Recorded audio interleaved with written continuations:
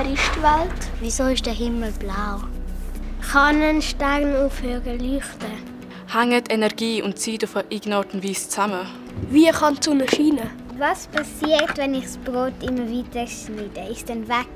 We always encounter the fact that very basic things that we thought are clear turn out to be an illusion, and makes part of the fascination for physics.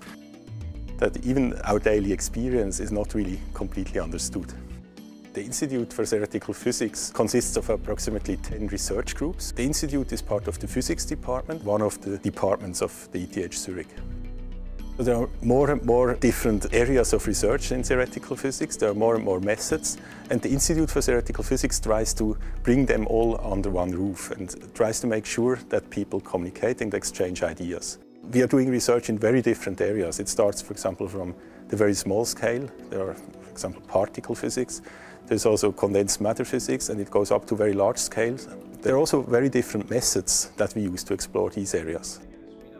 Theoretical physics methods like mathematical and analytic methods, but we have also modern methods, numerical methods, computational physics, and we have also information theoretic methods that are motivated by computer science. This is a very new aspect, that we have now very different methods coming from very different disciplines that we try to combine and use to solve the big questions.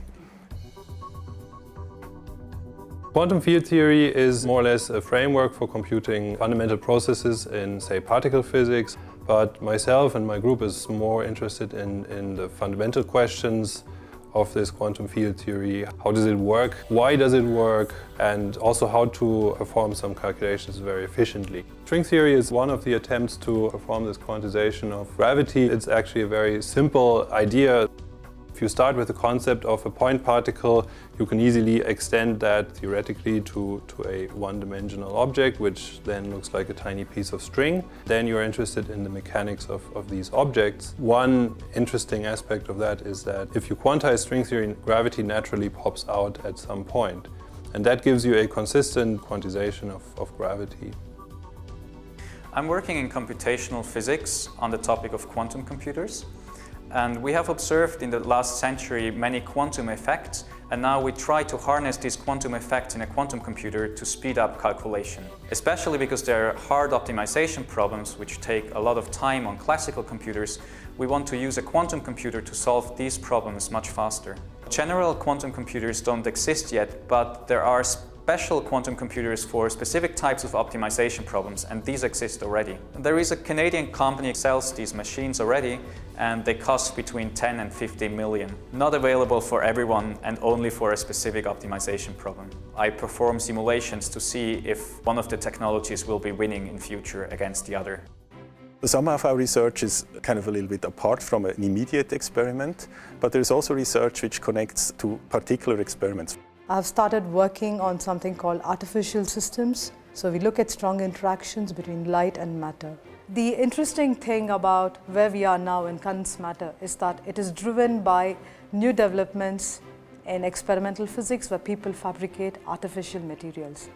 These things can be controlled, they can be hit, they can be shaken, they can be rocked. You can do many things with them which you could never do with real materials. This thing opens a new door to a very new kind of physics, which as theorists we find that is really exciting to explore.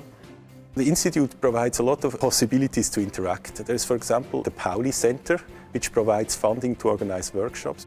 We have also many long-term visitors funded by the Institute, and this enables a lot of exchange within the Institute, but also internationally. It's a wonderful place because you have a lot of young students and postdocs who come from all over the world.